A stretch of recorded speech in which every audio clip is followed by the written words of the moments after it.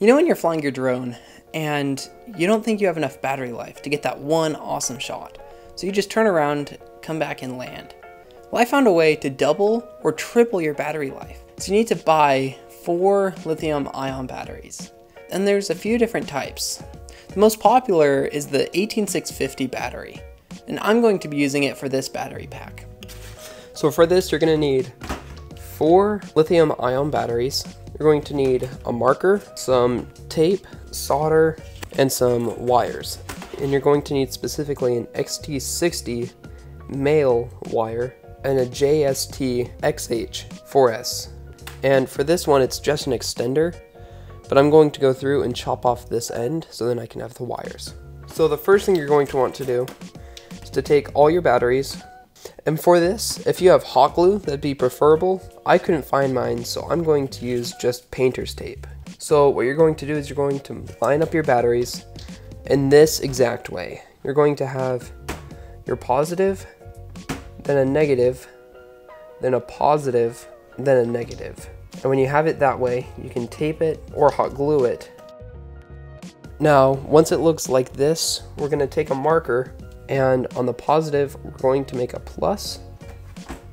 Sorry, this really does not look like a plus. We're going to make a big negative. And these are going to be our main battery leads. From here, we're going to mark this as 1, the same battery if you go down. It's 2. From over, we're jumping to the right. We're going to mark 3. We're going up. We're going to 4. Here. From 4 to 5. And 5 goes down to 6. 6 to 7. And then 7 goes up to 8. Which 8 is your main negative lead. This should go down, over, up, over, down, over, up. And you also are going to need something metal. Now, if you don't have a piece of metal, that you can use some wire, which probably could be some leftover wire from this. And you can just do a piece of wire kind of looking from here to here. I prefer the metal because then it holds it all together more and it adds kind of some more strength to it. So you're going to cut this so it's about that far apart, so it reaches the middle of both. And also, if you see any sparks, probably stop. So once you have it about that length, we're going to go from 2 to 3 with this little metal thing. Try to do the best solder job you can. I suck at soldering, so don't follow my example. So you want to make sure they look like they're fully attached, just like that. Now that we're finished with 2 and 3, we're going to go up to 4 and 5 and do the same thing that we just did. So from 6 to 7, we're going to have this little metal piece. So you're going to go from your main positive to 2. 2 to 3 is going to have a bridge. Jump up from 3 to 4, and 4 to 5 is going to have a bridge. 5 to 6 is going to have one of those bridges, and 6 to 7 is going to have a bridge also. Your main positive and main negative should not have anything there. So we're going to add solder to your main positive and your main negative. Now with your XT60 male connector, you're going to take your red wire, and your red wire is going to be your positive. You're going to have your XT60 positive to your main positive. So it should look just like that. You have your main positive that's soldered onto your battery lead. So if you have a multimeter, you're going to want to take it and set it to your DC voltage, and you're going to stick it in here and check what it's at. Now what we're going to do is we're going to measure out this connector. So I usually have mine about that far. That's the distance I have it to the top of this. Or if you see with this one's broken, but it goes about halfway. So measure out how far you want it. And I'm going to keep it about that far down. And your main red one is going to go with your main red pad. And you have to make sure when you're measuring, you don't want it straight up and you solder it, because then it can break, because see how tight that is? You want to make sure you have where you're going to have the most flexibility, and it's okay if it's a little loose. You just want it so it can flex around. Then I'm going to take some wire cutters. So you're going to cut the wire and we're going to solder it onto this pad. So now that that's in there, we're going to do our second one. And the second one, we're going to run it all the way down. So you want to make sure that you leave them as long as possible. I made that mistake and I had to buy a new one. You're going to run it through the middle and out to 2 and 3. And again, we're going to just pull this out and measure. Make sure this has flexibility on it. So see 2 and 3. And I should cut it about right there. And what we're going to do is we're just going to put it in the middle of both of these. And it should just run all the way back up through here. Now we're going to do this with the second one. So from 4 to 5, we're going to do the third cable from the left.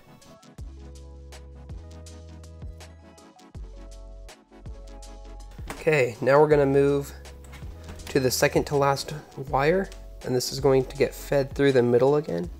We're going to run this to 6 and 7.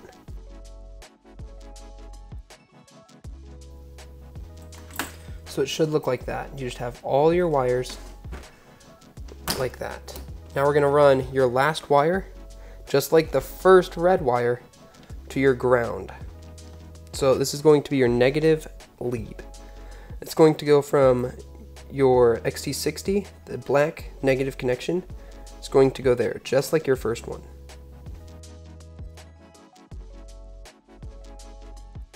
So just like that. And with that, we're finished with soldering. And now all we have to do is to take our multimeter and to double check that this is correct. We're going to stick our negative into the main negative pad, and we're going to stick red, should say 14 volts, then the first should say 10.5, 6, 3.1. Okay, so how it should look is it should get from higher to lower, from red to black, it should get higher to lower. And that's how it should work. And if it looks just like that, that means you did it correctly. And if it doesn't look like that, I guess you messed up somewhere, and maybe it's probably a faulty solder joint or something similar to that. Now what we're going to do is we're going to take our electrical tape and just wrap this thing up like crazy. And if you have any heat shrink for batteries or anything like that, now is the time to add that. Now we're gonna just go around it tight. Not crazy tight, but just tight enough. And you can add as much layers as you want, overlapping it, and that's all I'm going to do. But if you want more protection on these batteries, you can go through and just triple loop it or whatever you want. And on the bottom and top, that's where you're going to want to add probably about 2 to 3 layers. And that's where all of your wires are. Same with up here, we're gonna just go through, do the exact same thing. And for these, you're going to want to pull them straight and throw them in between your main leads. So pull the strap through like that. You're gonna pull it through. So then all your wires go through the middle. And that will save you a lot more headache.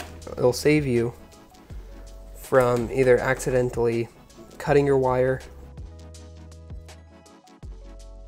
And now for the last part, we're going to split our wires in the middle.